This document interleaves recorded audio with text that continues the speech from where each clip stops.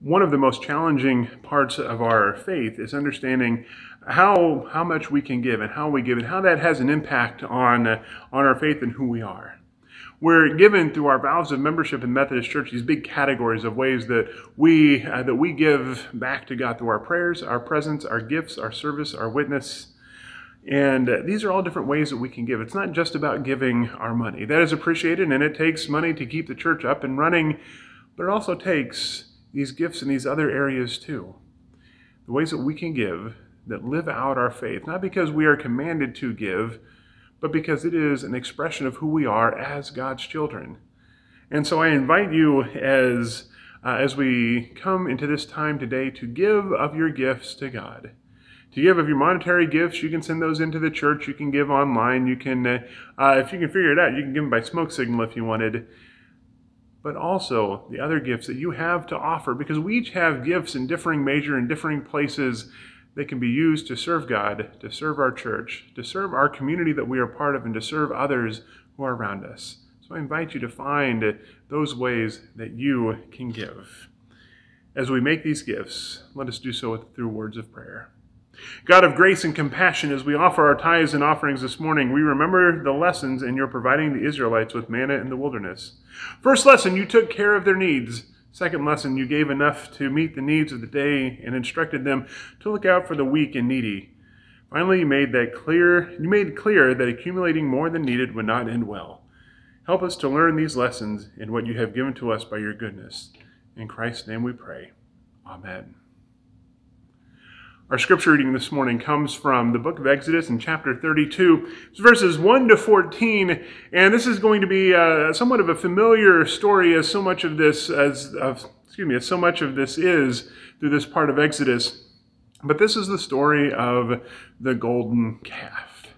So hear these words this morning. The people saw that Moses was taking a long time to come down from the mountain. They gathered around Aaron and said to him, "Come on, make us gods who can lead us. As for this man Moses who brought us out of the land of Egypt, we don't have a clue what has happened to him." Aaron said to them, "All right, take out the gold rings from the ears of your wives, your sons, and your daughters, and bring them to me." So all the people took out the gold rings from their ears and brought them to Aaron. He collected them and tied them up in a cloth, and he made a metal image of a bull calf, and the people declared, "These are your gods, Israel, who brought you up out of the land of Egypt." When Aaron saw this, he built an altar in front of the calf. Then Aaron announced, "Tomorrow will be a festival to the Lord." They got up early the next day and offered up entirely burned offerings and brought well-being sacrifices. The people sat down to eat and drink and then got up to celebrate. The Lord spoke to Moses, "Hurry up and go down. Your people whom you brought up out of the land of Egypt are ruining everything. They've already abandoned the path that I commanded. They have made a metal bull calf for themselves. They've bowed down to it and are offering sacrifices to it and declared, 'These are your gods, Israel, who brought you out of the land of Egypt.'"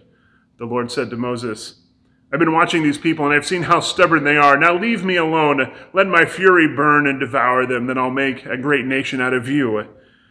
But Moses pleaded with the Lord his God, "Lord, why does your fury burn against your own people, whom you brought out of the land of Egypt with great power and amazing force? Why should the Egyptians say he had an evil plan to take the people out and kill them in the mountains and so wipe them off the earth?